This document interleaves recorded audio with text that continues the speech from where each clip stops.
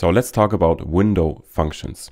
So similarly, as we saw it with the group by down here, we can use window functions to partition our data and also apply a sorting. But we are specifying windows which act as views on our data.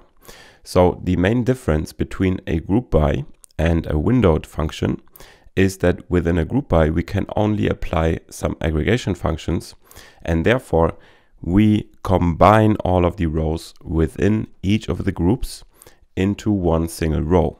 For example, containing only the year as a column, and then the month, and then a couple of aggregations. So each of the groups will be combined into one row.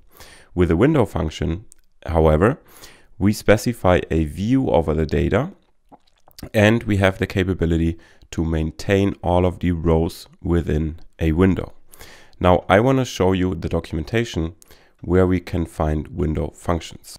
So we go to spark.apache.org and then to the latest release documentation, API docs, and then for Python.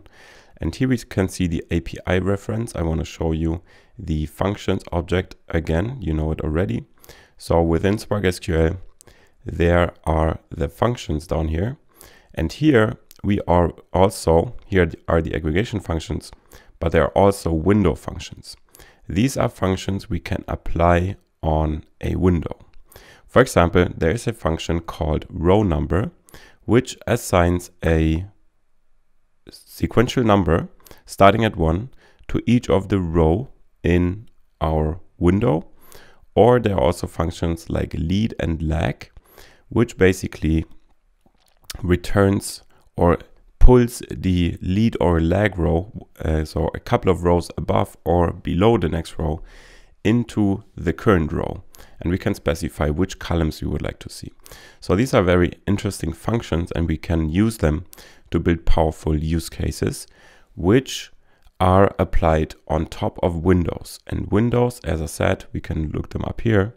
So in Spark SQL, there are also, let me collapse this one. In the documentation, we can also see the window. And for the window, we can specify a partitioning. So the window will act as a view on the data.